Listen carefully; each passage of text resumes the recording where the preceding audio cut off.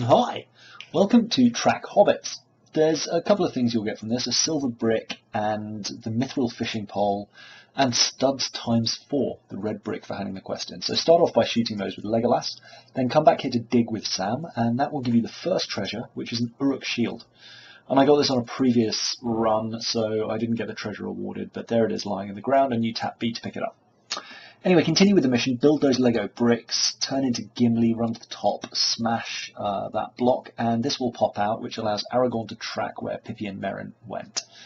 So follow the little green trails, and there's nothing more to get until you finish tracking, so just continue to progress this. Build that, you don't have to smash that with Legolas, just flip to Sam and use his rope, it's a little bit quicker. Although really the slow bit in this is crawling around on your hands and knees at the end of a trail. Yeah, anyway. There we go. You'll pass through here, and this will take us to the next section where there's a couple of Minikits. The first of which, there, if you use your Explodey Orc or Mithril Fireworks on that, there's Minikit number 1. It was like a little Mithril Lego block with a flag in it. Then there's Gandalf bricks to do, so you need to dig all 4 out with Sam, and then smash the purple holder on the back. You don't need to build them to match the diagram, but you do need to build them so that they actually hold together. You can just jump up here and be quite cheeky like that. Get on the rope and then sneak up to get that and grab the purple coin for 10,000. Yummy. Then that was what, Minikit number 2. Then you've got 3 targets up here, so you want to shoot all of them, and you can multi-target them by just sweeping the cursor across all of them, and that will drop a Minikit to build, and that's Minikit number 3. And then just progress the story again, so do the tracking thing. Make sure you've got 3 Minikits and 1 treasure. That's what you should have at this point before you go on. Then you are in this little section here, and you're off to find the tree ants. So first of all, pick up Gimli and chuck him up there for Minikit number 4. There you go.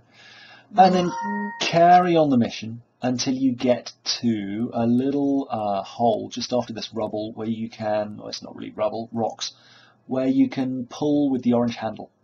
So go ahead and do that, there we go, and go in there, which will be a little room where you've got a couple of things to do. One is the recipe and one is another Minikit. So first of all, jump in this ballista and fire at the targets.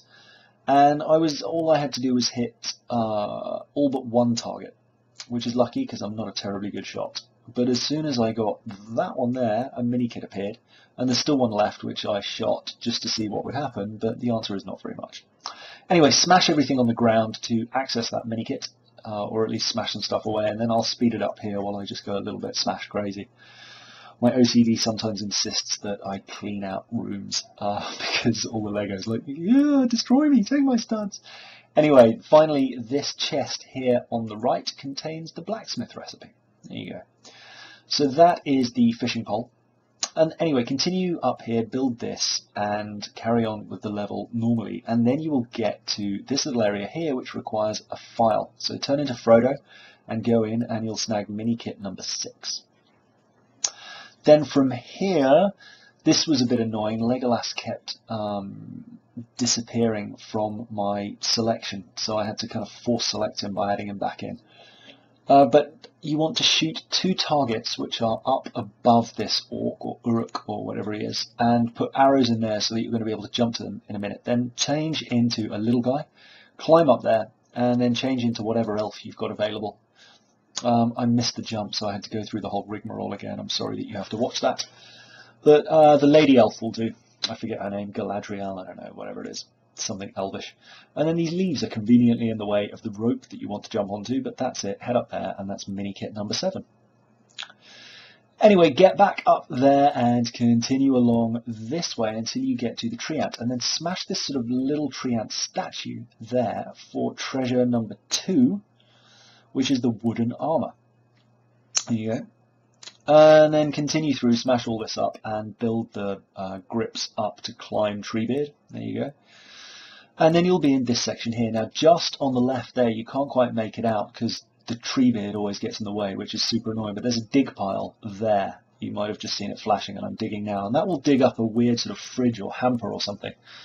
So go ahead and smash that up, and you will get a Minikit, yay, and a bear, of all things. And the bear comes and sort of eats some of the food, and you get a weird little cutscene. And you can ride the bear, but the bear doesn't attack anyone, which is sort of annoying.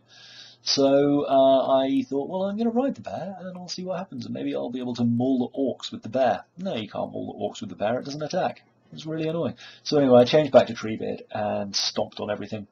And I sort of take a few detours here, so sorry about that, where I go to pick up all the coins. But grab a boulder, smash that, and then there's a couple of mini-kits, or a mini-kit and a treasure to get up here. So do a circle there and get all the coins, nom nom nom.